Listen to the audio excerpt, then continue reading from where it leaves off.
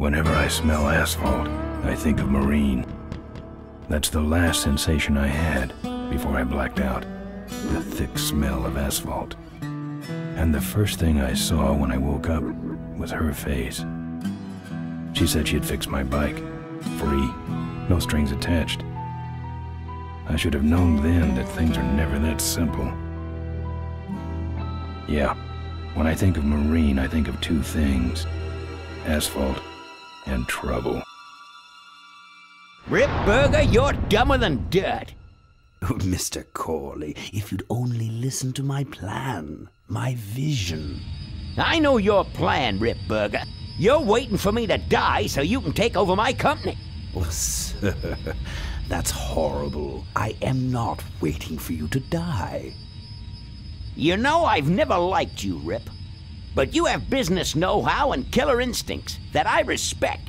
Why, thank you, sir. But this latest idea of yours, riding up to our shareholders' meeting with a gang of bikers? Who do you think you're fooling? The shareholders, sir. It's good PR to be seen hobnobbing with real Corley Motors customers. What do you know about our customers, Adrian? You've never even been on a bike. Well, you know I'd be on one right now, sir, if it weren't for my destabilizing inner ear condition.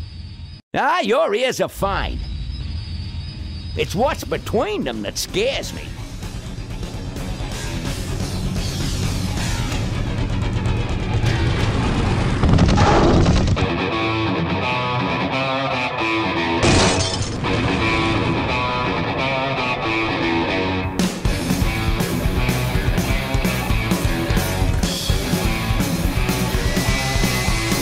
Now there goes some boys I could ride with.